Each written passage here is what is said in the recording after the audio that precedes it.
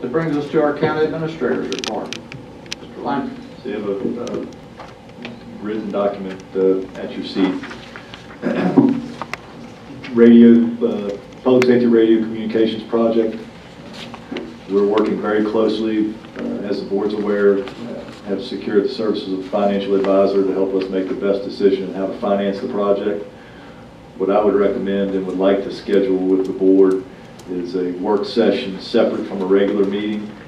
Have our financial advisor come in and present to the board the various alternatives for financing the project in that work session, and have some guidance from the board moving forward on how you'd like to proceed as we move into securing financing for the project. There's two options. There's pool finance to the Virginia Resource Authority or private bank placement, and we can go through those scenarios with you.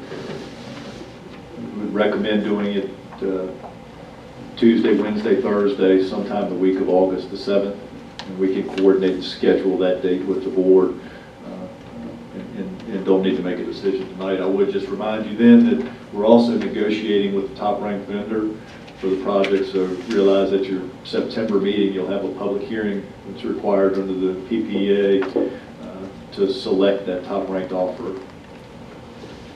As we discussed during a budget work session, Valerie Bruffy, Commissioner of Revenue, will be in front of you at your August meeting to discuss some proposed changes to the methodology for machinery and tools tax.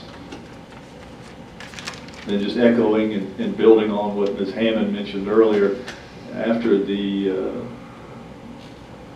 prior to and after the marathon, I had a lot of comments, positive, very positive comments from participants, spectators, and folks in general about the Jackson River Scenic